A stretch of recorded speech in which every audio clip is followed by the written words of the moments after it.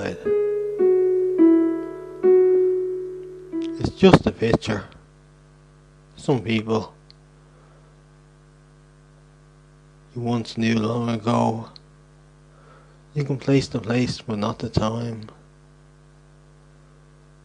One of them stares out at you, as if knowing you'll be looking back at them someday, and knowing what it'll all mean, long ago after the event. The other one makes a face, or gesture away from the prying eyes of time and sentiment, and you wonder, then, if even then, that fate had set its course for this person. It's just a picture though. Before hurt and pain took a role in our lives. What are you seeing, I wonder? Maybe a family hunched up at Christmas, with the dead one looking the most alive, center of attention, gleaming, glowing, with a centerpiece smile, hiding some great pain that might be coming or is already here. Well, it's just a photo, a cheap snap of time. The brief build as they get into frame, and then click click and away again with the day that I don't know anything else about. Well, I'm looking at our two friends, just young boys here. One reciprocates to the lens and makes rabbit ears behind his friend. The friend now dead mocks and makes the face, maybe turning away from the loving father behind the lens.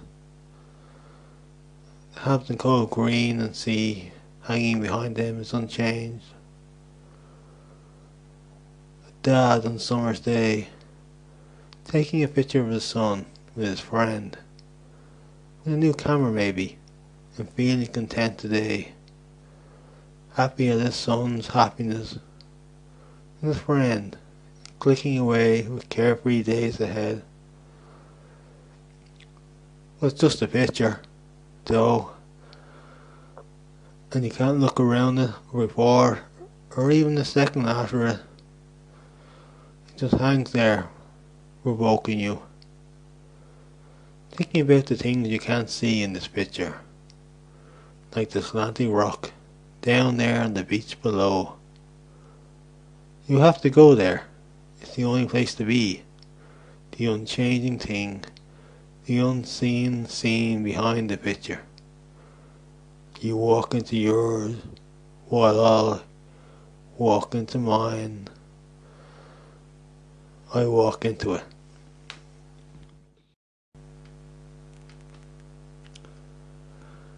To be a sea recluse.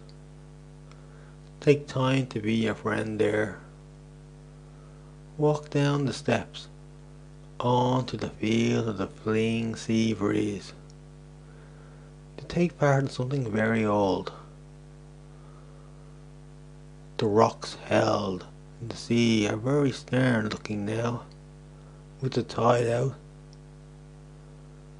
You walk on by, to meet the slanty rock, jutting out bravely from the cliff. Lay back on it, and lay aside my old friend. Think, then be something. Don't be afraid of the crashing waves. That's the tide, impending doom. But I cannot reach this gravestone today, not yet. So many childhood digs among this slanty rock know this, that this rock is safe. How did the tide ever reach this high? You never wondered as a child, but yes, as if knowing, if you know watching these waves come The sea has been here before. The great storm departs your mind. Still you don't leave. Not just yet. It's eerily still here. Let yourself listen to the whispering grind, the parting sounds. Crinkle in rocky crackles. The dying day, saying good day today, as the moon is about to rise on the horizon, in its monthly patch against the setting sun. So it's warm, and you're laid back, eyes closed, into the warmth of the dying day sky, drawing colours of demise. The slanty rock resting with your back, and you hear the shoreline starts to shingle gurgle, crackling, whips towards resting feet, signaling the protrusion of incoming water into the seashell air. You panic a bit, open your eyes, but don't worry, you're not over yet. The light over the display, cresting above the informative rock formations of jagged brown connections running wet and dry into the more taunt site of Winkle Island, is stroking brushes of purple and pink, blending the cooling blue overhanging the whiplash white clouds about to be reflected from a differential perspective. It's amazing how a scene can change so rapid and suddenly. The sea is rising in. I sparked my smoke.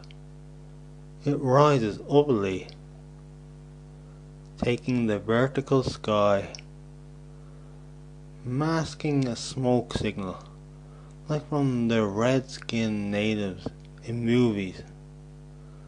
That one I watched make guys run barefooted after an arrow fired comes to mind.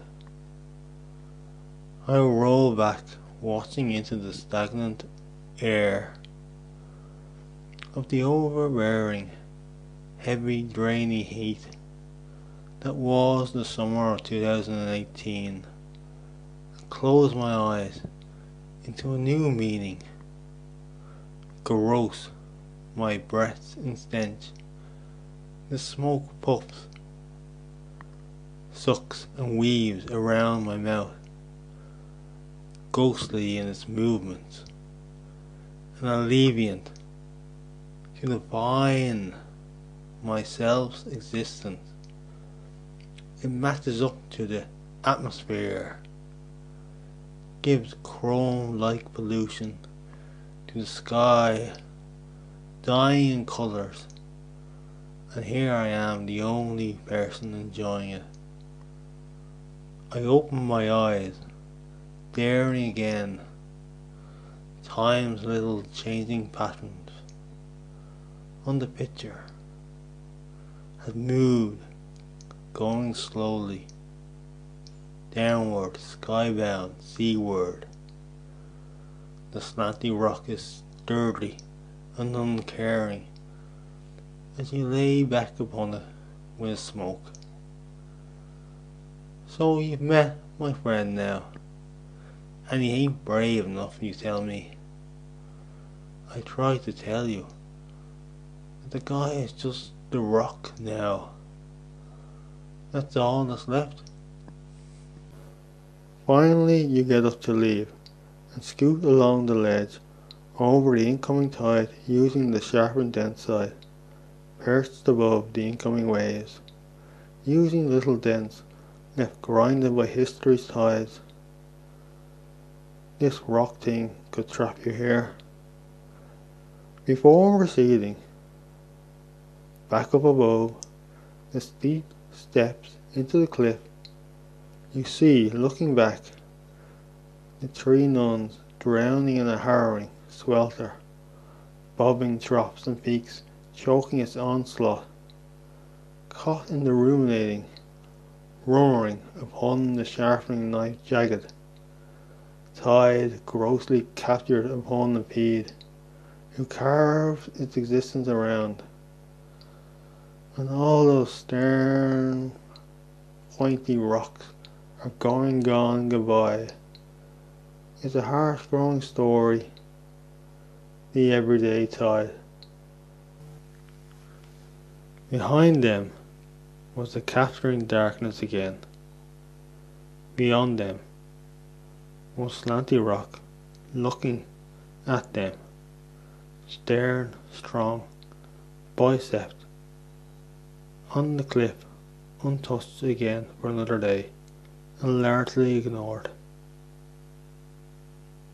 Over in another part, the knuckles stood still, in dry, crusty cairns of shell sand, unworried, the last mark before the jagged rocks, unneared by time's story storms.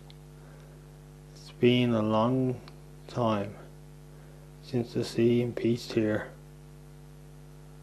The bowls filling up in bunged up crashes from waves now, while the far in places are the same, tormenting the wall of the Grand Canyon, and Lincoln Island is ceasing to be its nameself again, as the sea swirls, developing around it, as it does most days, far away in other spots. On the other side, past the lone boulder, precarious, Glodenyte spot, sitting breaking waves forever, looking unnatural, into the oily cement sandpit, through Crab Canyon, on past the little end cave, over wet slabs, pointiest, on towards slanty rock minor, jutting a slippery path in a narrow craven climax over a shoulder of blade rocks to the pool over China Wall. Ian is reeling but holding up against its daily flood surface. The boulder shoulders bay. What follows sounds like a TV show. The Grassy is safe and need not be mentioned. A great storm came here long ago. Pools and exposed rocks. Remember, but don't bother. Then the reed path comes into sight, just past, after the sewer tentacle. You jump into the frog swamp, marked by the mossy spots, craven into puddles. The dead crab pool running parallel on your right takes you to the octopus patch. Again, little patches of green are recovering from some amazing storm in this rocky hunt. The octopus didn't care about that. Neither did all the others. It was all swelling up in its purpless Malus Valley, taking in the sea, holding the fort towards the Reed's Bay. Here the sea rolled, righteous around. Behind that, the fence, promontory rocks, calming even the most ferocious waves into little wavers that could only always lap up into the sandy bay of reeds. Then after that it's the grassy knoll and the cave, another oddity rock formation, possibly man-made, with more hard rocks that stop some strong storm, a memory held by puddles and bare rocks exposing the event. If nature could feel trauma, this is it. A slither green passage follows, and then a little meet and match of rocks and sea takes the picture up. A big hardy rock cliff face, unshakably worn down, retracts outwardly, defensively, against the sea, giving protection to rough grass holding flowers around slimes of pills, up into the highly plateau promontory, holding forth before the fortitude, held before the large whale rock, barnacled, that breaks waves. In the reclusive spot, behind the harshness, is the third way to the grassy passage. Then, after its strength and battle, the exposure and the bower begins. The slime rocks are raw hair, sliding up to the downwards. The waves, when strong, crest upwards, always, reaching into the green passage, before dissipating in envelopes and strength, back down into retreat. During a storm here, with the waves bobbing up, this place is very perfunctory in its telling, and slipped me many times towards the sea on the slidey rock. That was scary.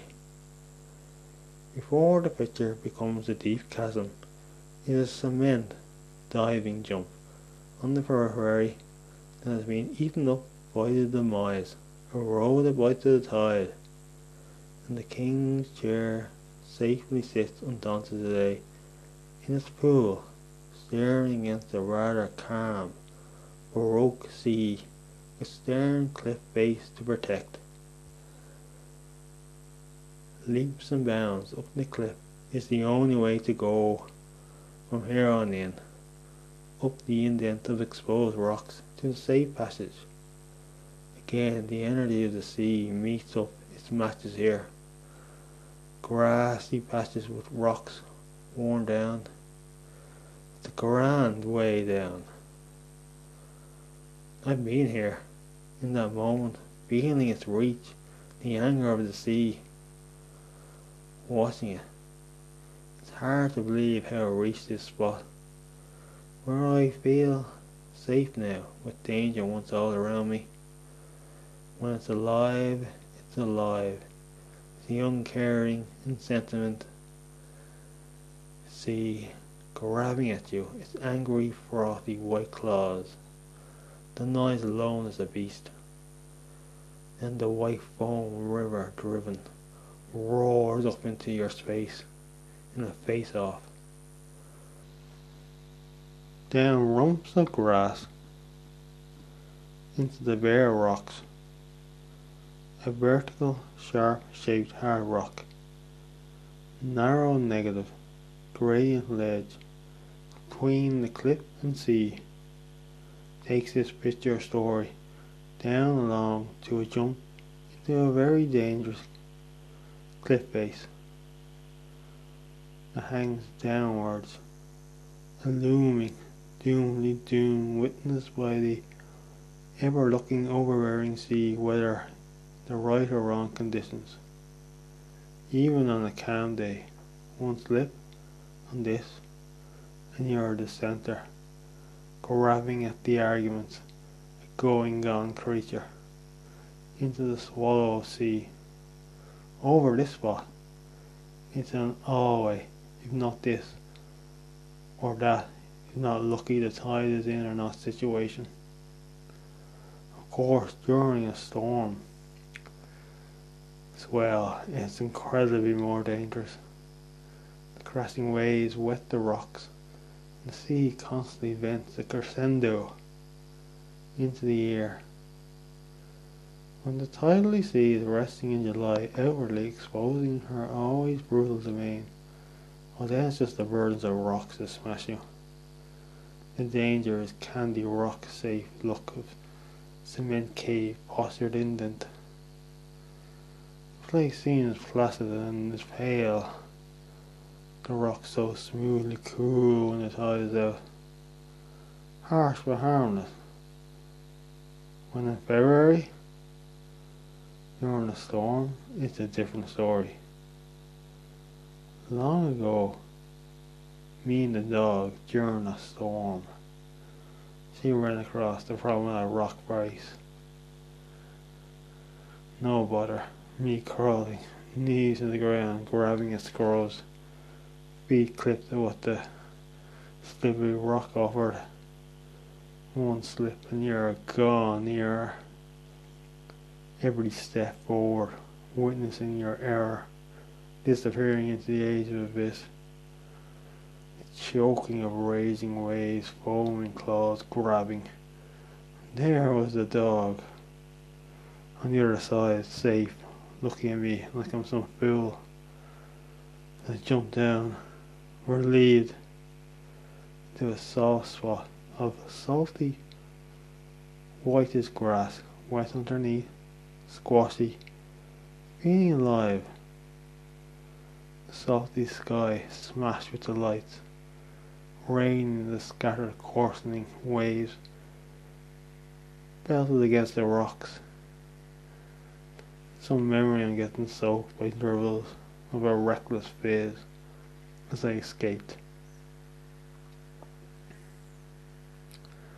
Which takes you to Isaac's hole, into the jungles that are noise of waves, reaching up his cave chasm. That sound underneath, waves, coughing up, makes you shudder. Groundless earthquake accusation. It is as you laugh off the room of a low. The big boulder rock sits awaiting, so slotted to shape in it. It seems designed, like the other two beforehand. It is out of shape, looking unnatural, too awkward to be real. Some people say Isaac put it there. It is his bower. The last spot, up an enclave of green, over the trench, the deepest ditch, into the sea here. The fall grabs the eyes into the belly, pulling at the feel, falling into the jagged black rocks. The leg muscles below the knees tremble lightly in unison to the safely soft grass patches overlooking this death. The only other thing down there is a cemented pipe. We once, when schoolboys, smoked spliffs down there, and a posh guy, overlooking, scoffed at us. Maybe he thought we were smoking crack through the pipe. Over the trench is the rich grass that grows down ditchly, crawling before burrowing out in towards greyly patterns. The haunted rock cemetery, deserted crest area, deadened out with carbon ash. Another remains still in the ground, morose fragments flaming up, where the spirits still scream. This is and always the bonfire spot of the Bancourt Heights gang. Defeating Hampton Cove, Pinewood, Bat Road. The Battle of Bonfires,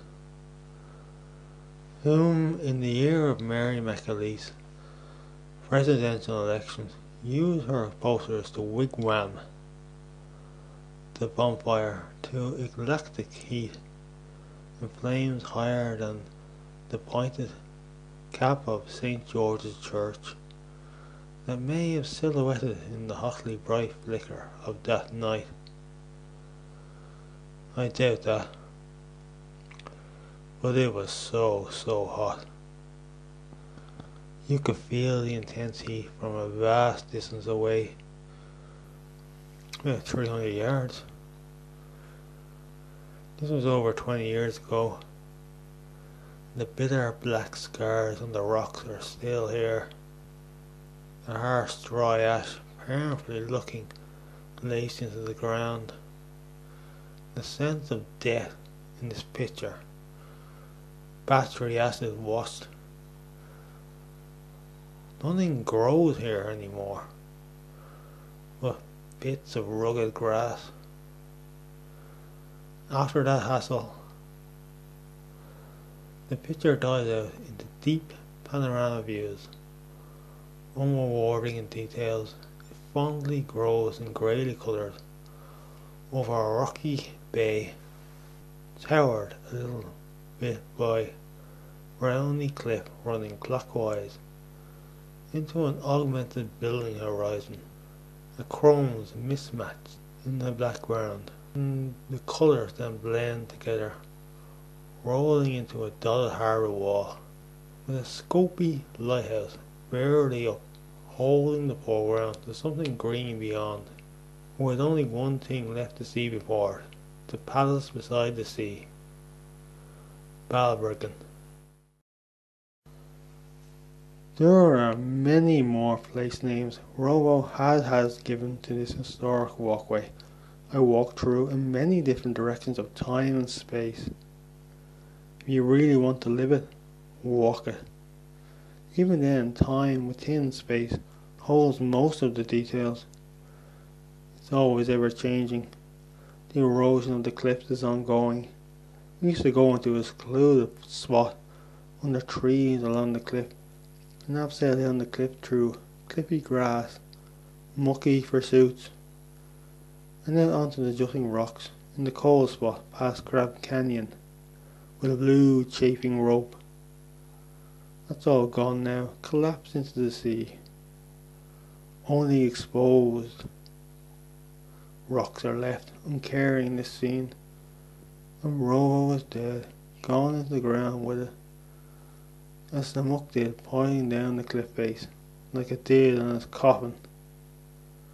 The earthly ongoing demise, what an emptiness, what a triviality, what a smallness, what a nothingness, what a pathetic franticness, what a feeble-mindedness.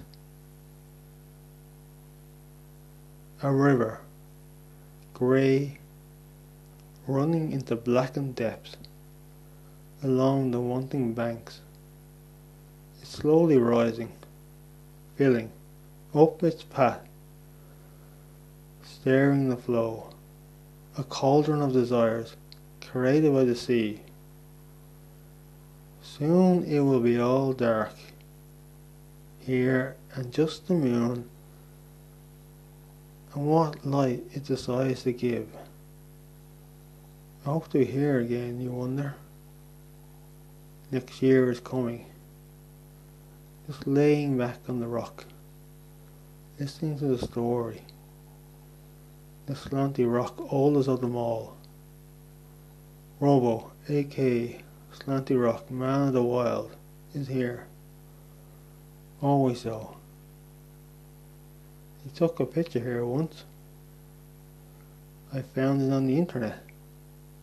Google it. Meet Time Gone. If you look closely, you'll see him staring at you from the sandy spot just before his slanty rock. Listen to his footsteps on the crusty shells just past the knuckles. It's just a picture though, as now and is always really was. Entry is gravity, just fleeting moments, constantly falling into time. You have to look past time to see him coming towards you. And remember, it's just a picture though. You stare, you pretend to care. feel something that can't come back. The other side is blank. The imagination too weak to reach there. Nothing here can harm you. Nothing is here. Just the resentment of time being captured in this way.